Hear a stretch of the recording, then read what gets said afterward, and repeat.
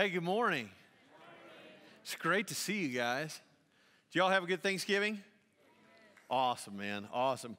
I want to just spend the first couple minutes just thanking our team. We had our family got to get away and we got to go and hang with our family, which was awesome. And our family this year decided to meet in Nashville, Tennessee, because that's where my brother is, and he's moving from there to Kentucky. And well, if you've ever been to Nashville to Kentucky, you understand, you got to meet there and get like one more time in Nashville. And so that's what we did, and we had a great time.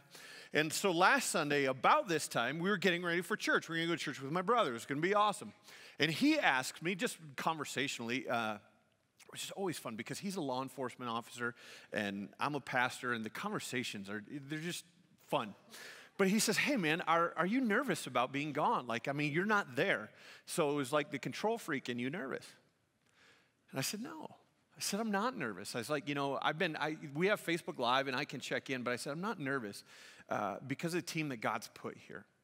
I was like, man, our whole team, you guys are, when I tell you that this place is special, it's special because we worship God and it's because He's the focal point. But He has assembled such a team that points everybody back to Him. You just need to know the group of people that are around you. World-class good. World-class good. Whether it was Kinner carrying around a rock, I thought, my goodness, is he ever going to set that thing down? But the beauty is he showed us how to set our stuff down at the foot of the cross and let Jesus do a work in us.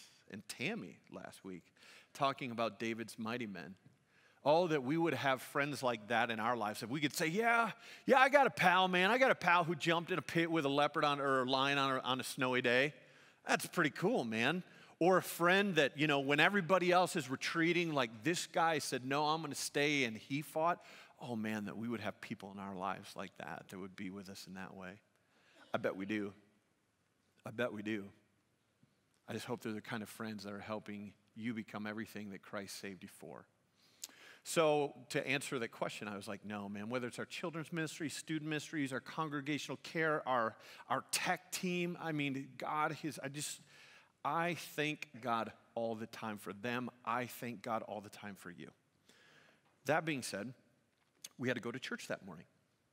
It was great. So the conversation ended and off we went to church. And it was so fun to actually just get to go to church and not have to be part of the ceremony, because let me tell you, life's a little bit different. Like when you have a responsibility, you get here early. We got there a little bit late. It was awesome. And then we did what church people do, or at least you should have if you haven't done it. We went and grabbed coffee. I was like, oh, this is awesome. And then on top of that, we sat in the very back row. We're like, we're not going to the front and we're not going to the middle. We're going in the back. And it was awesome. And it was so fun to watch everybody file in as we were worshiping, and then the pastor gets up, and man, we were at a congregation called Midtown, and a lot of neat, exciting things God's doing there and how He's leading. It's just so fun to see how big God is, because the same God that we worship there, same God they worship there, is just so cool. And so what we had is we had like my youngest, who's 7, and we had my oldest. It was just fun to be at church as a family.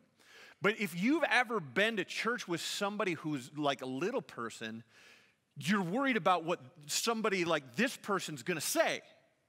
And so what do? You've got to make sure that they're entertained, because we don't know if this guy's going to be entertaining enough to keep them sitting still. So what do? You give them an iPhone. That's what we did. We gave Gabriel an iPhone. And the pastor's up there preaching about grace, and he's preaching about God's love for us. I was like, man, this is spot on. This is awesome. So glad we get to take this in. And in the middle of just beauty, all of a sudden you start to hear, womp, womp, womp. If you've ever seen a movie where a submarine was diving and that alarm was going off, it was going off on Shaney's cell phone. Gabe had pushed a button, and in the middle of grace and mercy, you hear, womp, womp. It was like a warning to all sinners. If you don't get on this train, it's over. And so we did what only parents would do. The only rational thing that we could do is what adults do. If something is diving, you either go along or be left behind, so we dove too. On top of our 7-year-old. And I grabbed the phone And I grabbed the phone, and he got about 4 wah, wah, wah out, and that stopped, and man, I just hit a button, it turned off. And I quickly, because it wasn't a big deal, I was like, it's okay. I quickly tried to put my arm around him to let him know it was all right. But every time I tried to get close to him, he started doing this. Every time I'd like, come here, buddy. He's like, no. I say, come here, buddy, come here. No. He was embarrassed. He was hurt, not like physically, just in here. And he was mad. He's like, wow, that wasn't what I thought it was going to be. And the reason I'm telling you that story is this whole thing's unfolding. Just the Holy Spirit begins to whisper into my life. He's like, Mike, this is a reflection of my relationship with so many people. He's like, Mike, don't miss this. And here's what I want to tell you. This is why I'm telling this. I bet that there's at least one person in here this morning that maybe you're mad at God because he didn't answer your prayers the way you thought he should. And he's keeping trying through his son Jesus. He's trying to put his arm around you and say, I love you, but you keep doing this. Like, no, because you're mad. Or maybe this morning, maybe somebody's embarrassed. You're like, hey, man, if you knew my life, like there's no way God could love me. I'm just here. I'm going to go through the motions, but then I'm out of here. And you're embarrassed. And Jesus keeps trying to put his arm around you, but you keep doing this. Maybe you're hurt. Somebody let you down. Somebody at church let you down. And I wanted to tell you that story to tell you this. In the midst of my son going like this, I stopped and I'm going to tell him something. I'm going to tell you what I told him. I said, son, your dad's love for you is way better than anything you're holding on to over here. And if you're hurt this morning, you keep doing this, if you're mad or you're angry, I want to tell you this. God's love for you is better than anything you could possibly be holding onto this morning. And rather than pulling away, I would encourage you to lean into. Because, man, when you lean into, his love changes everything like that. And that can be your new reality this morning, and I hope that it would be. But if that's not your story, if you're like, hey, man, life for me is good, then this part is for you. That was just one piece of my day, and I saw God at work in it. God is constantly speaking to us, sharing his truth with us, sharing his love for us with the different experiences that we have throughout the day. My encouragement to you is to look for it. Look for him in the ordinary. Look for him, and you will see the divine because he's constantly speaking to us. You're like, what does that have to do with David? I was just setting the table. So here we go.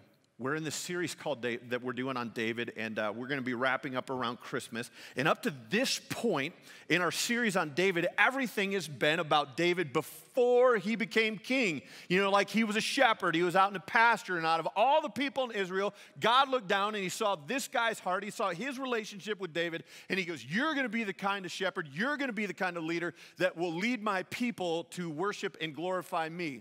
Man, we were with David. We read about David when he was out fighting Goliath, when he was out taking the giants down. And man, we look at some of these circumstances and we think, wow, these are overwhelming. And part of the truth is, part of them were overwhelming for David, but rather than be overwhelmed, what happened is he chose to trust God more. So he's taken down giants. He's running in the wilderness. His circumstances aren't perfect, but his God is. His situation isn't ideal, but his God is better than any God on the planet, any God ever known. And so his faith, his trust is growing in God. And God is using all of these circumstances to prepare David for his future plans. And I want us to get this right here. The lessons that you have been taught, the lessons that you've learned in your past, God is going to use in his future plans for your life. Like everything, the good stuff, the bad stuff, the hard stuff, all these lessons that you've accumulated through life experience, God is going to use in his future plans for your life. He's not going to waste any of it. He's going to use it. And the best lesson that David ever learned is a lesson that each and every one of us should learn. which is we can trust in God. God was with David in the pasture when he had to go take out the lion and the bear to protect his flock. God was with David when he fought the giants. God was with David in the wilderness for 8 years while he's running from Saul. David learned this lesson. I can trust God, and God is going to use that lesson to prepare David for the plans that God has for him as king. But what holds true for David holds true for us. God's going to use our life experience, the lessons we've learned for the future plans, and what we have to do is be faithful, and we've got to learn, God, I can trust you. And you can't learn to trust him unless you know him. Not know about him, but actually know him. David knew him. God was with him. So, enough about David before he was king. Today what I want to talk about is I want to talk about the day that he actually became king, and then how he began to set the trajectory of the kingdom that he would lead. You've probably heard the expression, oh, if I could be king for a day. Wouldn't it be great to be king for a day? Your rules, your world, everybody else is just living in it, right? David, first day as king, not what you think. If you have your Bibles, or your tablet, open them up. If you don't, hey, you can download this thing called YouVersion. Encourage you to download the YouVersion app. It's a Bible, and you can follow along with us, or we'd love to give you one just because, man, this is the ultimate authority. It's God's love letter to us, and it's the authority on godly living, and we're going to use it. So here we go. 1 Samuel chapter 31, we find out that Saul and his son Jonathan are killed in a battle. And there's so many fun things I would love to talk to us about, but I don't have time to talk about that, but there's some neat things there. You should read about the account. So in 1 Samuel chapter 31, God brings Saul's kingdom. He brings his reign as king to an end. And his son Jonathan, who was heir to the throne, dies in the same battle. And people who were present in that battle understand that now David is going to become king. And like anybody with the latest news, what do you want to do? You want to share that news with the right people and with the most excitement that you possibly can. So in 2 Samuel chapter 1, what we see is the people from the battlefield, they go to find David because they've got great news for this guy. He doesn't have to run anymore. He doesn't have to hide from Saul anymore. He's now going to be king. He gets to be the first one to say, David, you're king. And he goes and he recounts the story. But the response is anything but. Look at 2 Samuel chapter 1. This guy's just come, brought David the news. David and the guys stand around. David, you're going to be king. And I want you to see what happens. Then David and all the men with him took hold of their clothes and they tore them. Now this is not a Hulk Hogan, how you doing, brother? It wasn't that type of tearing your clothes, okay? That was a pretty good Hulk Hogan voice, wasn't it? Yeah. Been working on it all week. Hey, what do you do all week? I just work on my Hulk Hogan voice. No, that's not what I do. All right. Why did they do this? David just found out he's going to be king. And then what do? They mourned and they wept and they fasted till evening for Saul and his son Jonathan and for the army of the Lord and the house of Israel, because they had fallen by the sword. Isn't that odd? If you found out that you were going to be king, and they came and they told you you're going to be king, David and his men, you understand this. For the past 15 years, David's been waiting for this moment. For the past 8 years, David has been hunted like a dog. He's had to flee the country. He's been in the wilderness. Like nobody would want this path to the throne. It has been awful for David. Saul has tried to kill David and these men. And what do David and his men do? They mourn and they weep and they fast until dark. Why? Why do they respond that way? I would tell you they responded that way because God loved David so much. David loved God so much. And David had this relationship with God. And David loved God. And because David loved God and God loved David, David understood what people meant to God. He understood the value of human life. When he looked at the life of Saul, Here's this guy that God had chosen to be the first king of Israel, and he didn't finish good. And he mourned that. He mourned that because he knew that God mourned the fact that Saul didn't finish well. And David understood in order for him to be king, Saul needed to die. And David got the fact that somebody made in God's image, called by God, who didn't finish well, things weren't going to be well for them. And he just mourned. David feared and revered God so much that he valued life. Why are you telling us this? Because as followers of Jesus,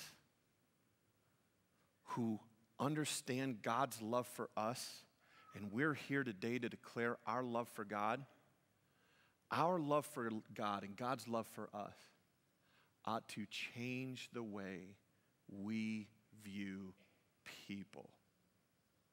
I don't know what you saw this week, but I saw a bunch of men who have behaved inappropriately. And much like what happened when Saul passed away, there's a bunch of people on our TV coming to bring us the news of another man who's committed an unspeakable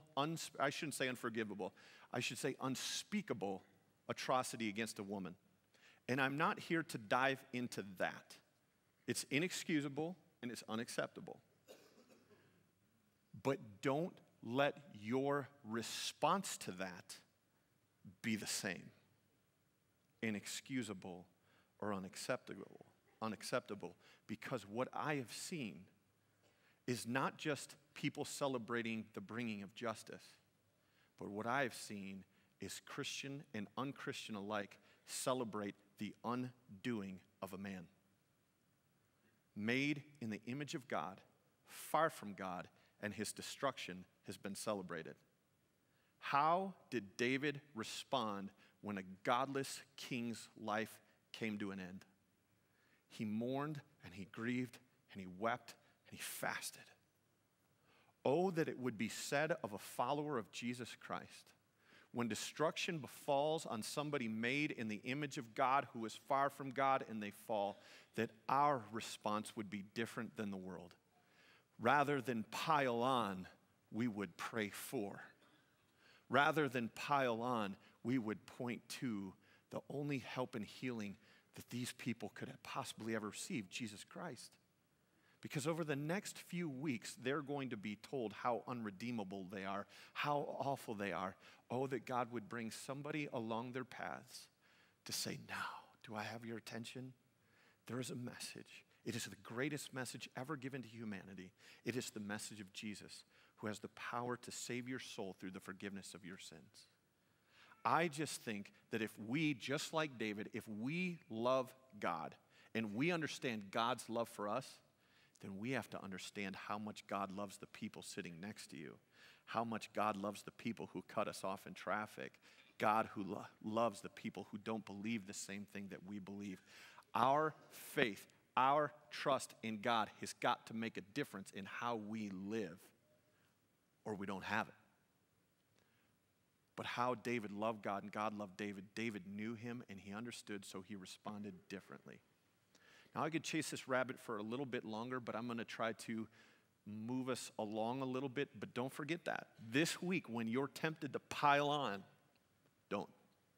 Let God's love for you permeate your life and how you respond. So David is going to become king, and he's going to become king not of all of Israel.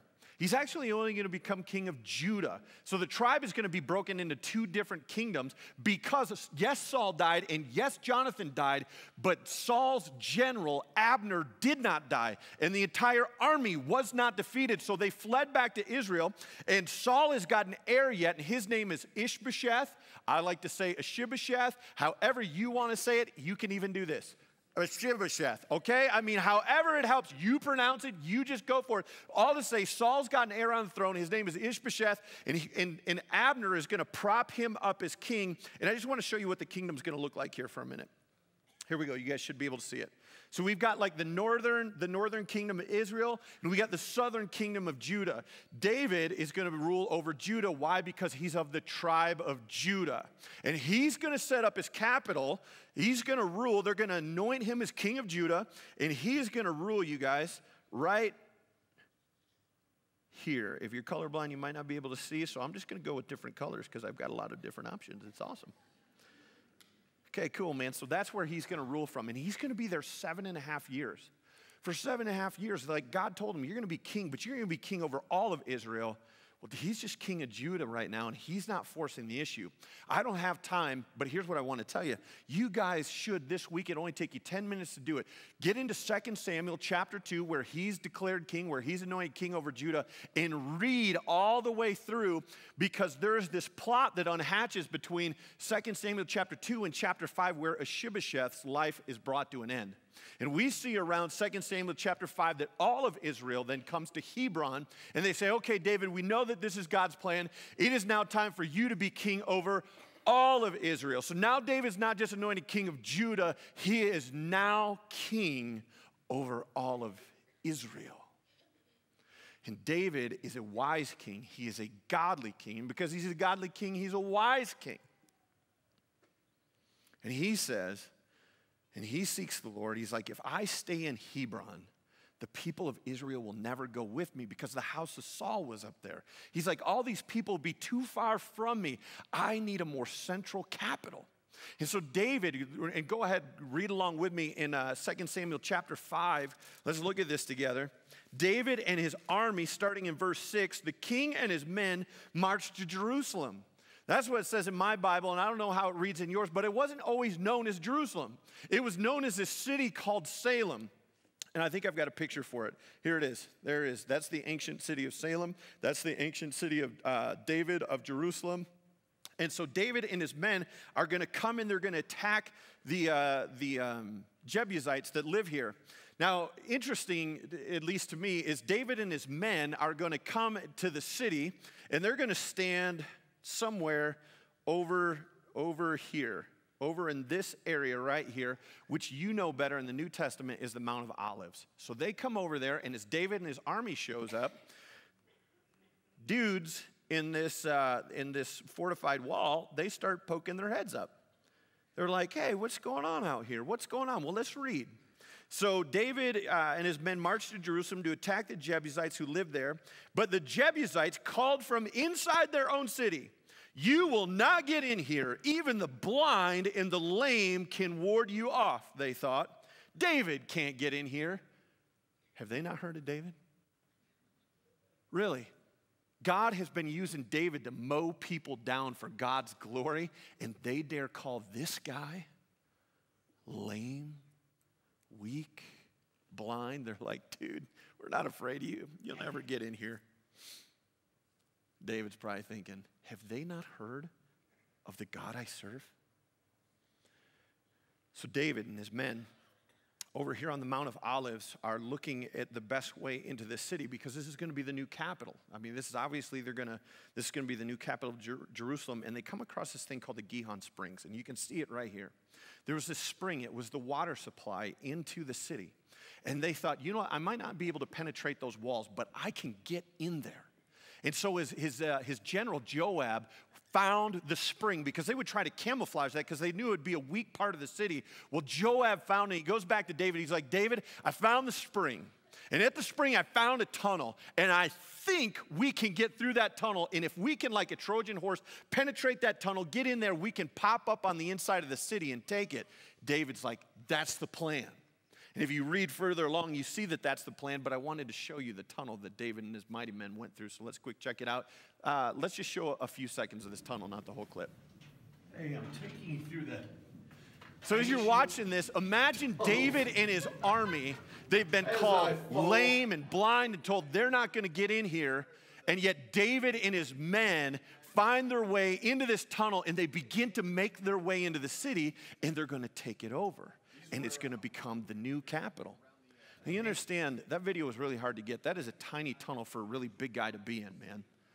But it's fun to imagine what it would be like, almost like this, because they didn't have lights in the tunnel like they're there. David and his men would have had torches, and they're on their way to conquering the city, and they conquered it. So that's how David became king of all of Israel. And as king of Israel, his job is to lead people in pursuit of God. That's where Saul failed. It's David's job to lead people in pursuit of God. And so now he's established as king of Jerusalem, that he's going to be there for like almost 33 years. He's going to rule as king. It's going to be more like 32 and a half. But he's going to rule there for 32 and a half years. And he becomes king at age 30. And that starts in Hebron. But he makes a calculated decision. He says, I want the Ark of the Covenant brought to Jerusalem. Now, the Ark of the Covenant for the Hebrew people, for the Israelite people, was a physical representation of the presence of God with them. If you go all the way back to the book of Exodus, after God had liberated them through Moses from Egypt, God instructed Moses to make a tabernacle, and he gave him the blueprint for this thing called the Ark of the Covenant. And it was a physical representation of God's presence with them. So anytime and everywhere Israel went in their conquest of the promised land, what was always out front? The Ark of the Covenant, because it was God leading them. And Israelites' armies didn't say, oh no, here comes Israel. They always said, oh no, here comes Israel's God, and he's bringing Israel with him, and it never turned out well for him. Well, God's saying, David's saying, we are going to bring God's presence to live among us, to be among us in the capital. And there's something really interesting that happened back in ancient times that we don't do here in America anymore. But what would happen is, if you really valued something, you would build your life around it. Well, the most valuable possession that David could ever have would be the presence of God with him. The most valuable possession that Israel could ever possess would be the presence of God with them. The most valuable possession that we could ever have is a personal relationship with God because of Jesus. And David wanted the Israelites to remember this, so he brought in the Ark of the Covenant and he placed it in the middle of the city to say, this is to be valued above all else. God. He is good. He's to be valued above all things. And as king, it was his job to lead. And here's what I would tell each and every one of us. Whether you're a parent, a grandparent, a guardian, the responsibility falls to each and every one of us like it did to David that day. It is our job to share with our young people, to lead them in worship of God and not things of man. To illustrate and to show them that the most valuable possession they could ever own or ever possess is knowing God through his son Jesus. Well, David makes that declaration, and we see just how good that declaration is, because if you look in 2 Samuel chapter 6, it says around verse 12, so David went down to the household and brought up the ark of God from the house of Obed-Edom to the city of David, Jerusalem, which he had conquered. And when those who were carrying the ark of the Lord had taken 6 steps, he sacrificed a bull and fattened calf, like right out of the gates. He's like, God, this is about you. We're going to worship you. And there's a lot there. But David, wearing a linen ephod, danced before the Lord with all his might. Now, as David is leading people in their pursuit of God, he is doing so in his drawers. Why is he doing that? Because as the presence of God is coming into the city, it's going to be the focal point. David remembers that God has taken him from a pasture and put him in a palace. David remembers that God was with him when he smote the giants. David remembers how God was with him in the wilderness and kept him from destruction. He remembers how God provided his need for clothing, his need for food, his need for companionship, his need for God's presence. And understanding all of that, David's only response to bringing and leading people in worship was to give God all of them. And man, his response was to dance in his skivvies. I love this quote by Francis Chan. Check this quote out. going to bring this thing to a close. I'll get there. Here it is. Isn't it good to worship a God we can't exaggerate? There is no possible way David could have ever exaggerated the goodness of God, because God had been with David his entire life, and he had proven himself trustworthy. He had proven himself faithful, and David is like, you are so good, God. I don't just want to know you. I want your people to know your goodness, because your goodness is too good to exaggerate. And if you looked at the people of Israel, if you looked at them as a nation, it would be impossible for them to exaggerate just how good God is, because over and over and over again, he not only called them, but he protected them. He loved them, and he loves them still. Worship is any action taken in response to glorifying God. For David, it was dancing and it was singing. But I would also say to us this morning, isn't it good to worship a God that we can't exaggerate? Because if we're honest with ourselves, it would be impossible for us to exaggerate the goodness of God in our own lives. He has been with us from the very beginning, from our mother's womb to this point. And while our lives were headed on a trajectory for eternal damnation, God, in his great love for us, sent his son Jesus and offers us life. And not just life, but life abundantly, life eternally. It is impossible to exaggerate a God that good. And as you reflect on your own life and how he's returned goodness, been so good to you, it'd be impossible for us to exaggerate that. And so we're going to close our service out this way. We're going to close our service out by singing King of My Heart. You see, David was king of Israel, but he made God the king of his heart. And this morning, I'm going to ask you to stand with me, and we're going to sing this and put God on the throne of our heart and of our lives. Because he is good, and he'll never let us go. Now, a couple rules about this. Nobody's going to dance in the aisles this morning. One, because we don't do that here. Two, we have guests. And if we don't do that normally, we're not going to do that today, because that would freak them out. What I'm asking you to do is I'm asking you to worship your risen King. I'm asking you to worship God with your heart, your strength, your mind, and your soul. And just pour yourself out to him, because his goodness is too good to be exaggerated.